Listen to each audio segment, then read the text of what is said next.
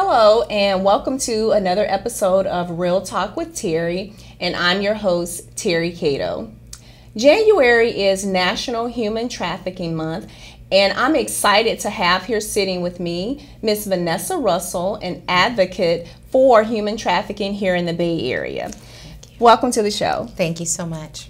Thank you so much. We're gonna just jump right in, and because I'm so excited to get the information out there to viewers about what's going on in the Bay Area and in the United States. And if you could just start off, first of all, with just introducing yourself. Sure.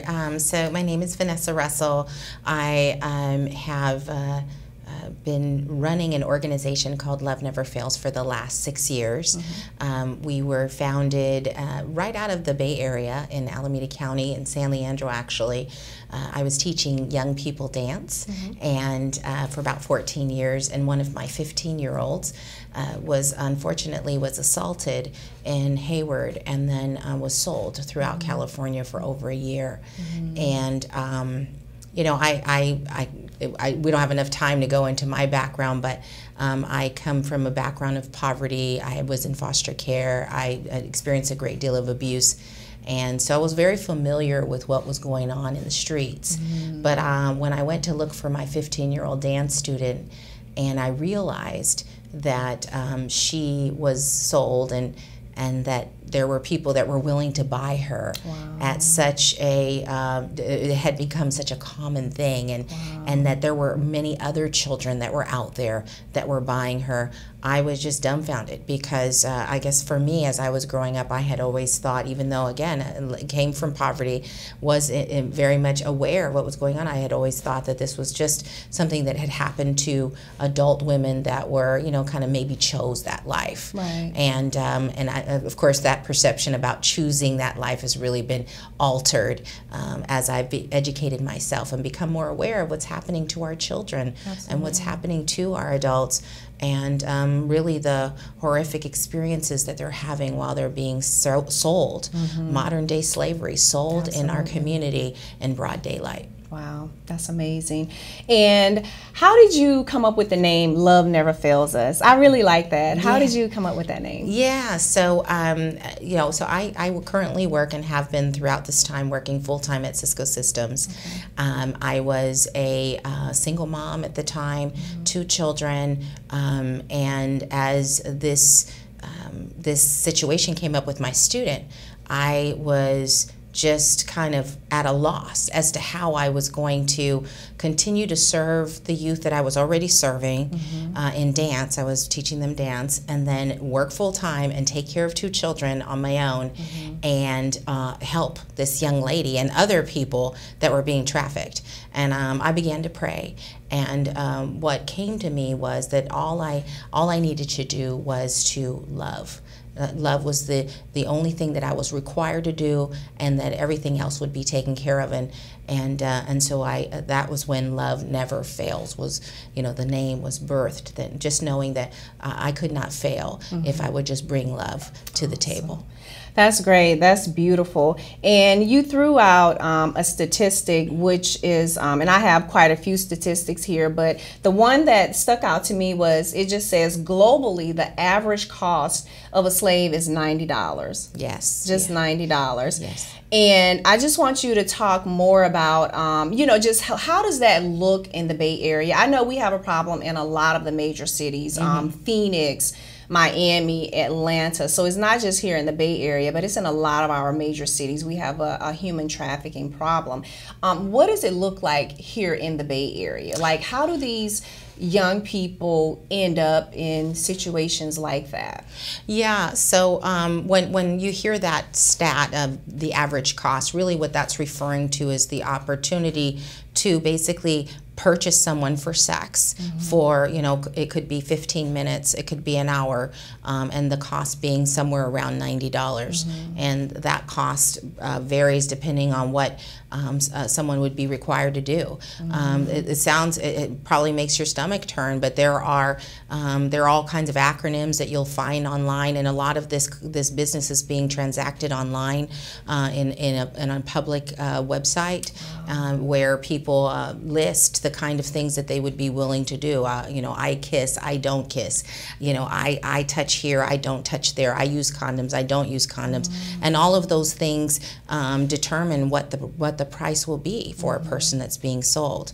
Now remember that many of the people have no choice as to whether they'll be able to use a condom or not. And if the price of doing something like that without a condom is high enough, a child is being subjected to communicable diseases, venereal diseases, never mind the mental trauma, the psychological trauma, the emotional trauma that they're enduring. So, and an adult for that matter, because adults can also be forced to do this. What does it look like? You know, it looks like a variety of things. It looks like going on to Craigslist, going on to, you know, Backpage, these different pages, and quote unquote looking for a date, and making contact with someone via Snapchat, via email, via text, and having a conversation about where they're going to meet. They may meet in a car. They may meet on the street, in the back of a restaurant. They may meet in a hotel. It happens in a variety of ways, and it doesn't just happen in the usual places that you might think, like an urban town. There was a very large case that was just processed right out of Danville. There's cases that are coming out of San Ramon, out of Castro Valley, out of very affluent neighborhoods, where brothels are actually hosted right there in the middle of the neighborhood, unbeknownst to all of us. And then, of course, the National Human Trafficking Hotline, Polaris, published a story just a couple of weeks ago on, I believe it was 9,000 massage parlors that were hosting trafficking rings throughout the nation. So this looks and feels a lot of different ways and can be transacted in a lot of different ways, but at the end of the day, there is a human being that has lost their liberty, lost their rights, and has been objectified and enslaved. And obviously it's just not okay.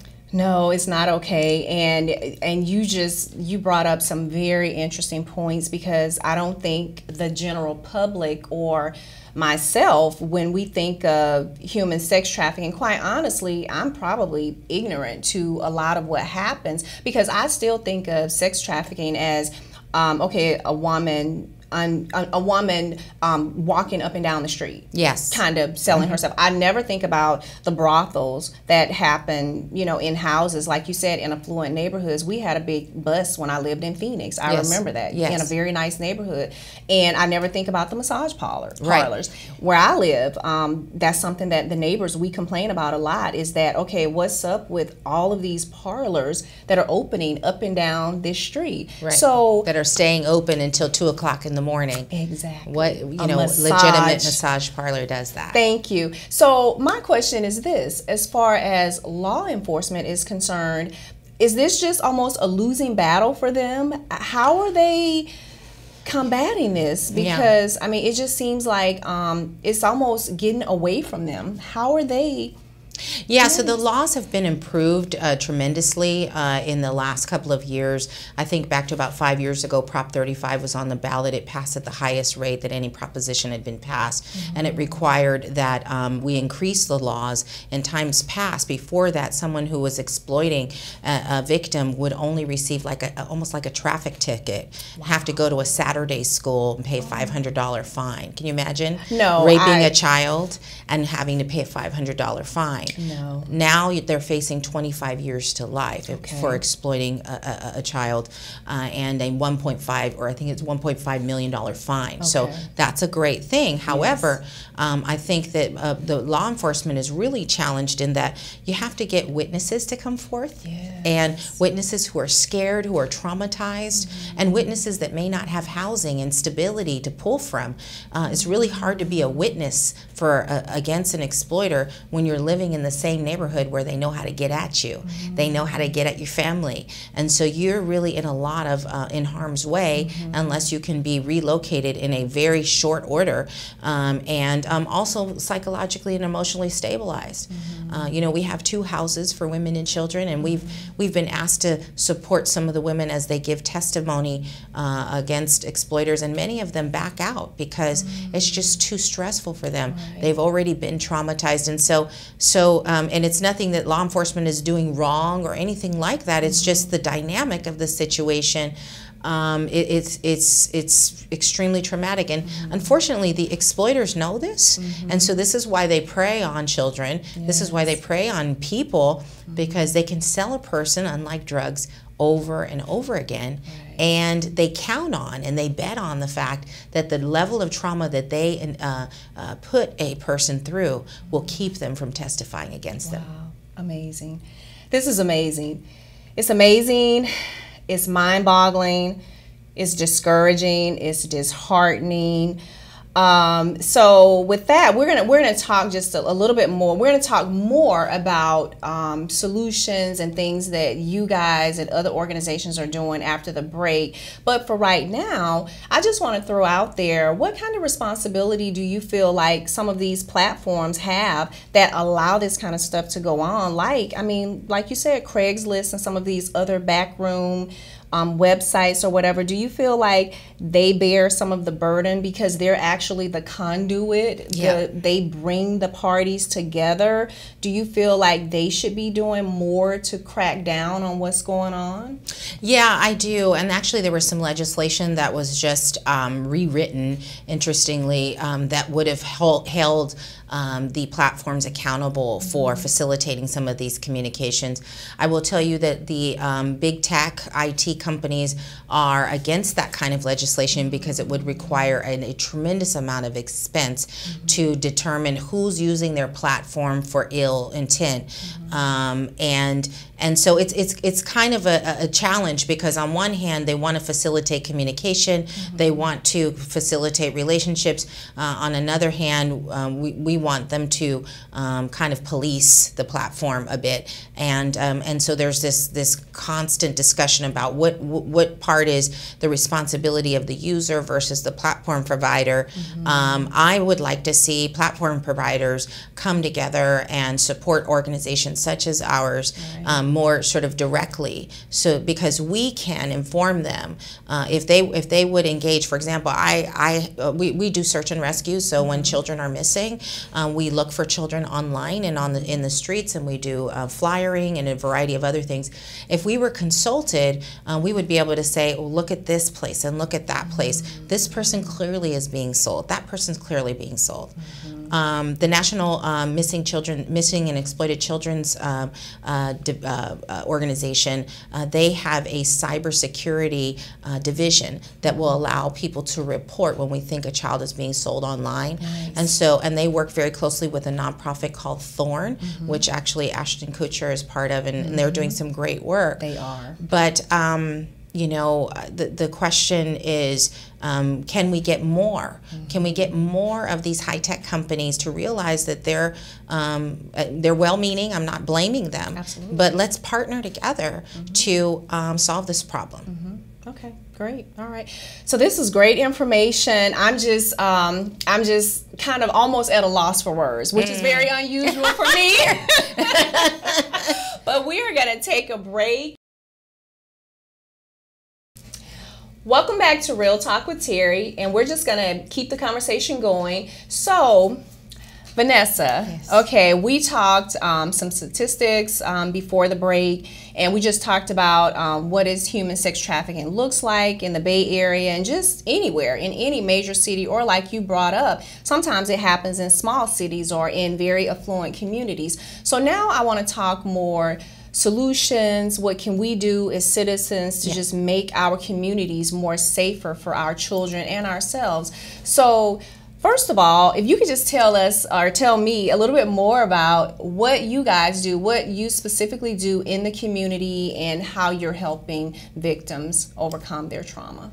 Absolutely. So the one thing that I think we can kind of rally around is ensuring that children are aware of the tactics that will be used to recruit them into human trafficking. These are tactics that are used online or used in malls or used as they're walking home from school, used as, as they're using some of our social media, the Facebook, the Twitter, the Snapchat, the Omegle, the different apps that are out there, and there's quite a few that are, now there's so many apps that are out there, and parents really need to become aware of how some of these apps work. Some of them work, they allow you to do blind dating with someone, and it starts out as a joke, but it becomes an enticing thing for a vulnerable child, and a way for an adult to make contact with a child that doesn't know their ill intent. But we have formed a collaborative with an organization, or with a group of organizations, Three Strands Global and Frederick Douglass Family Initiative, and that is called PROTECT, and that stands for Prevention Organized to Educate Children on Trafficking. And we've taken time to sit with the California Department of Education and also the Office of the Attorney General in California, so they vetted all of our content, and we're currently in 17 counties doing prevention education, teaching the teachers how to educate the students in 5th, 7th, 9th, and 11th grade about those tactics. And so we urge you to, the parents who are listening, advocate with your PTA and with your schools to get PROTECT into the schools now. There's not a moment to waste, and I can give you that information later on how you can get plugged in on that. ProtectNow.org is the website, so that's a good place to start.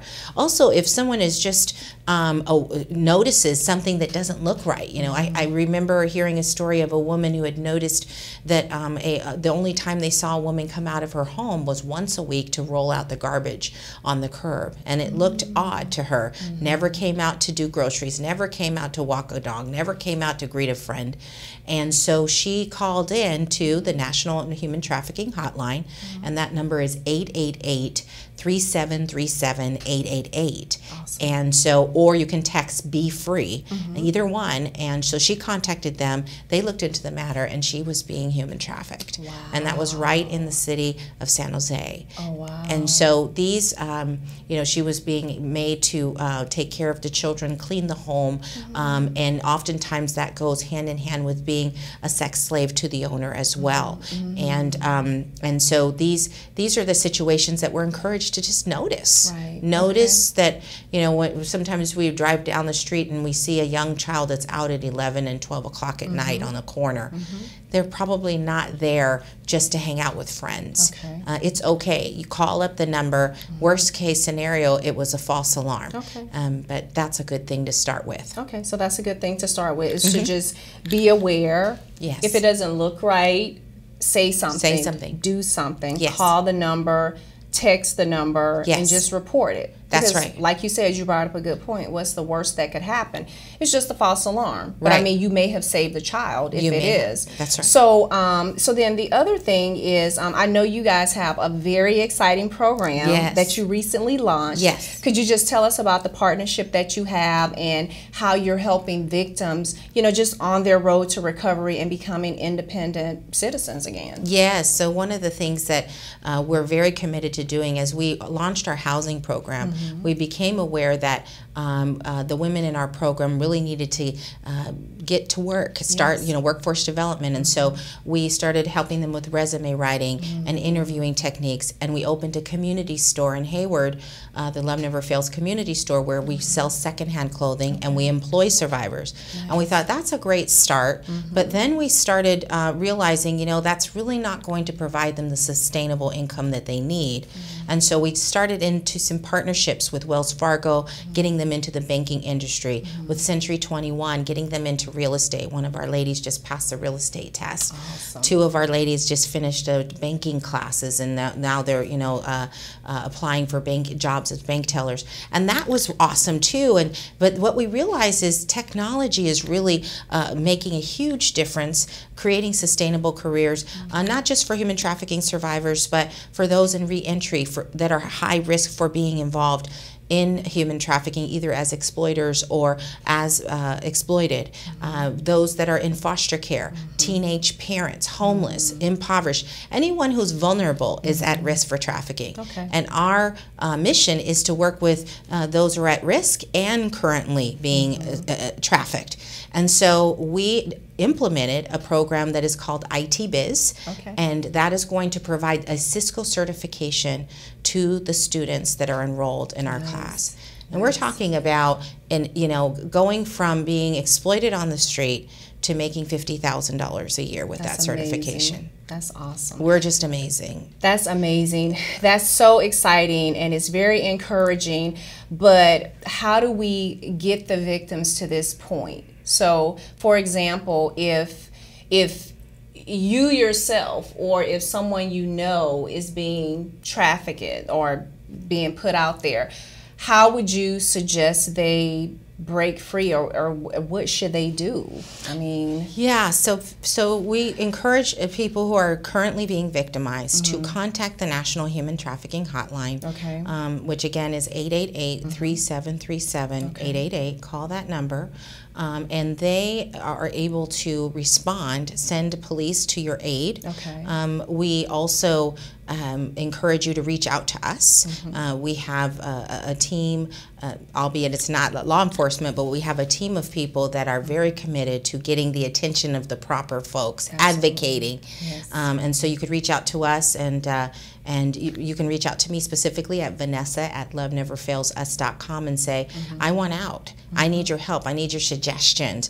And we will do whatever we can to advocate for you to get the help that you need.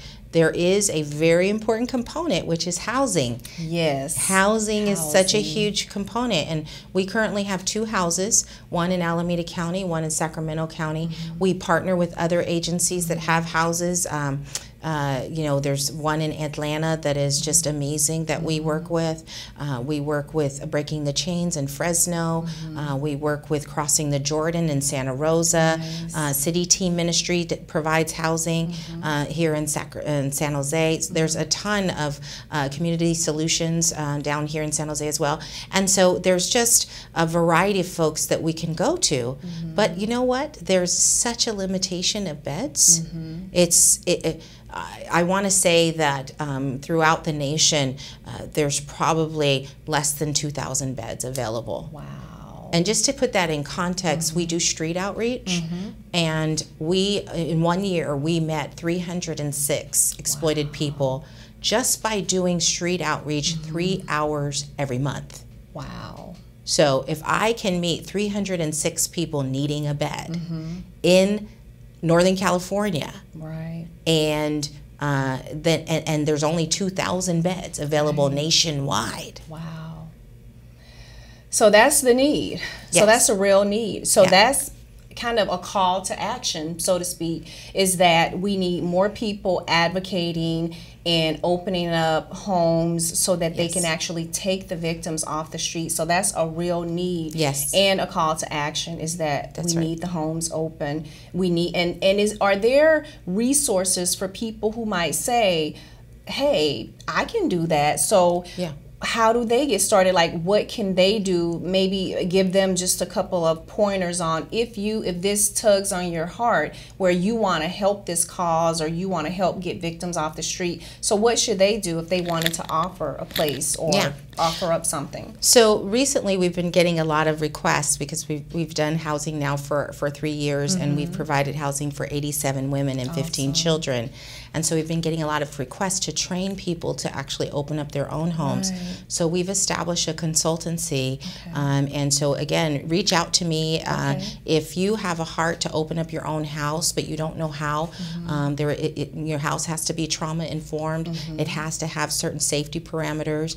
Your staff needs to be trained at a certain level, and we would be happy to help with that process. Awesome. That's great. That's great, because I do feel like the more we create awareness, that there will be more people who feel like, you know what, this is where I want to kind of plant myself, and I want to help bring people to safety and get people out of the cycle of being victimized. Yep. And if you could just highlight some of those who are most vulnerable in the community, so that again people can kind of be aware of what to look for. And then I'm going to close by just throwing out a few statistics that just blew my mind in terms of human sex trafficking. Yeah, I would say the most vulnerable, clearly children, because of their developmental, natural developmental challenges there, but also people who have developmental disabilities, who have mental health issues, people who are impoverished, who don't have maybe the opportunities to pay rent in the same ways in which you or I might. People who are homeless.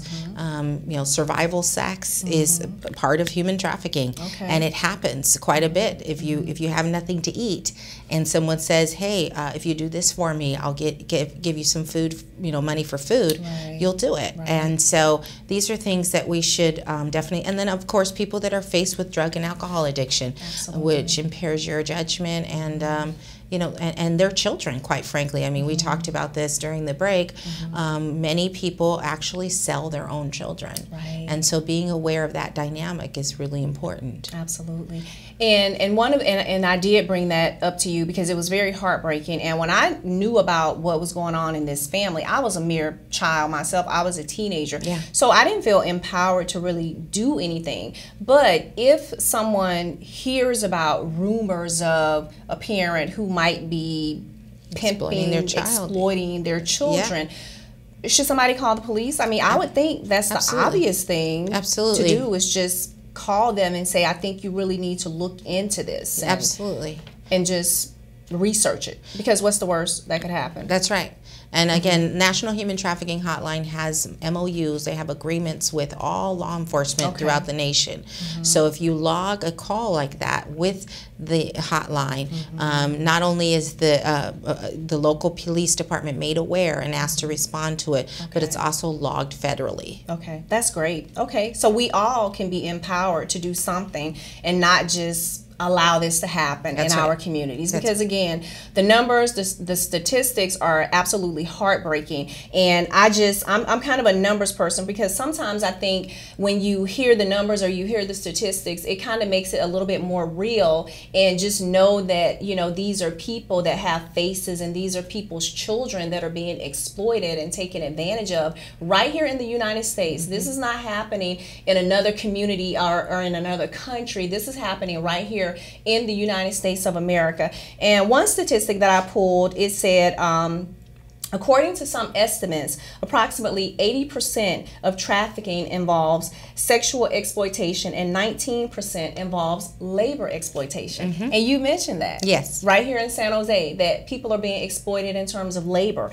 So then another stat said there are approximately 20 to 30 million slaves in the world today, right here in 2018. That many people, you don't think that. According to the U.S. State Department, 600,000 to 800,000 people are trafficked across international borders every year, of which 80% are female and half are children. Yes. That's, as a parent, that's heartbreaking. That's heartbreaking. And one thing to note on that is that while that's 800,000 that are trafficked into the U.S. potentially, I will tell you that, and other countries, I will tell you that the majority of the people that are trafficked in the U.S. are U.S. citizens. Wow. So that, I believe it's 78% are U.S. citizens. Awesome. That's just mind-boggling. Mind-boggling. It blows my mind that that could happen right here in 2018 in the United States. But you know what? This is our call to action. We can all do something. First of all, we can be more aware of what's going on in our communities. If we see something, we need to say something. We need to speak up. We need to call the authorities. And in closing, I would just like to say we all have a call to action.